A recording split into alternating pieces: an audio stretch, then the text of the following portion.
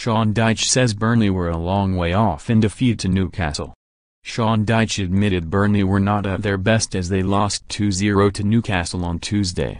The Clarets were looking to extend their Premier League unbeaten run to 9 matches, but could not recover after conceding twice in the first half.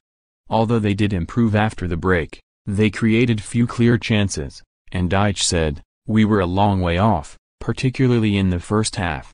It was a bit better second half, but first half we were a long way off. Sometimes that can happen. Credit to them, I thought they were better in the first half, they were sharper, their anticipation was better, we know the style they want to play and they delivered that better than we did.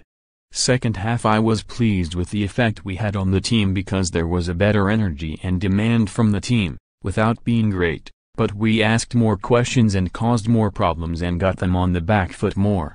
It was more like we have been playing. It was a mixed bag and they deserved to win.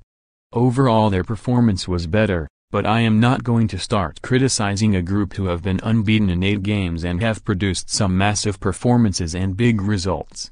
Burnley's 8-match unbeaten featured a draw at Manchester United and a win over Tottenham at the weekend. But Dyche said, "It's probably just a reminder more than anything that if you do come off slightly then you don't get anything. I thought that was the case tonight. Predict 6 correct scores for your chance to win £250,000.